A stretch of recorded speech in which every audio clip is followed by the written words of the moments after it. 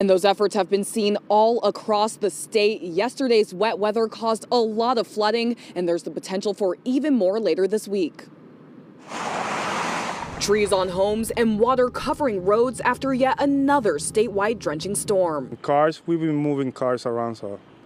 Why have you been moving the cars around? If not, you're gonna get flooded. Albert LeBoy is in a parking lot along the Blackstone River in Northbridge, where water levels are high, and scientists from the U.S. Geological Survey have been using sensors to make sure the river's gauges are accurate. This is going to tell us how fast the water's going and how much is going through.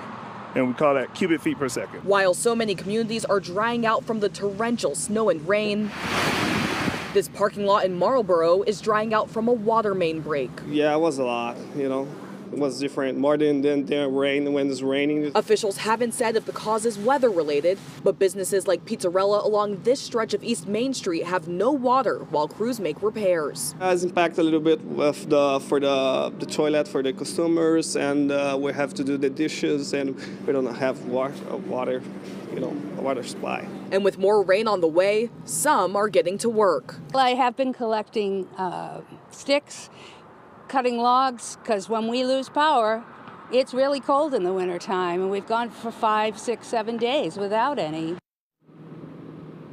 Back out here live in Marlborough, you can see crews are working to repair that water main break. A worker did tell me they're going to actually have to rip up the road in order to get to that water main, so you can expect delays on East Main Street. We're live in Marlborough. Danae Bucci, WCVB News Center 5.